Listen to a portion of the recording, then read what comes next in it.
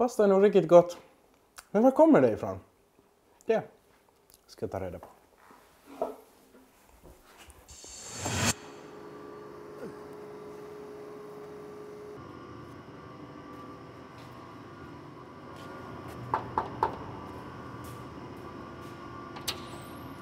Moi, tiedät sä mitään pastasta? Joo, tuu mukaan.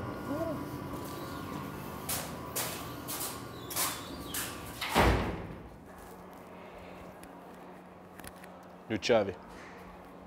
Se tuore pasta, että me valmistetaan aamulla keskipäivällä. Laitetaan valmiiksi ja sitten me tänä asiakkaalle. Yleensä toi prosessi kestää melkein 7-10 minuuttia. Tänään me tehdään joku pieni määrä, mutta yleensä toi kone mahtuu 30 kiloa. Eli ne kananmunia ovat pastorisoitu jo. Kuvittele, jos se pitää rikkoa koko. Niin joo, ymmärrän. Menee aika ja sitten kun pitää valmistaa suuri määrä ne pasta. Haluatko kokeilla siinä? Sitten lasketaan, eli montako sanotaan litra, eli vettä voimme laittaa. Mä olen suurin piirtein laskenut, että 0,80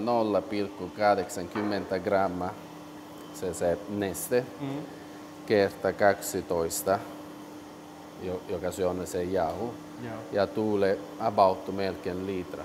Täältä sitten, kun ne kaadetaan näitä taikina tänne, sitten tulee se levy. Koko suora laitetaan tänne, ja sitten tästä sitten meillä on valmis ne muoti, joka me sitten tehdään ne pasta. Näitä se on laitettu päälle, koska se on ilmapaine. Ne pasta, kun ne tulee täältä, sitten pumpata se ilma ja antaa oikein sopivasti annoksi.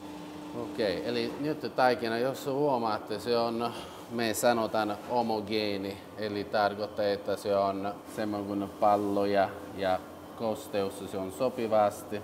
Joo. Ja sitten tulee melkein, kun ne otetaan ulos, sitten huomaatte, että se on melkein kiltava. Yeah. What is pasta? Okay, pasta is a very ancient form of food. The pasta is made with 3 basic elements: water, flour, and egg. Sometimes you don't put egg on the pasta, but then it gets more tough to prepare and to produce because egg is like a glue. Then you can cut and shape in various forms. The forms and shape have to do with the dressing. It affects the way the pasta absorbs the dressing. For example, everybody knows carbonara, no? Carbonara can be done only with spaghetti. You cannot use short pasta for carbonara, but you can make a pasta salad only with short pasta. If you want to do a proper Italian dish, you have to know which type of pasta.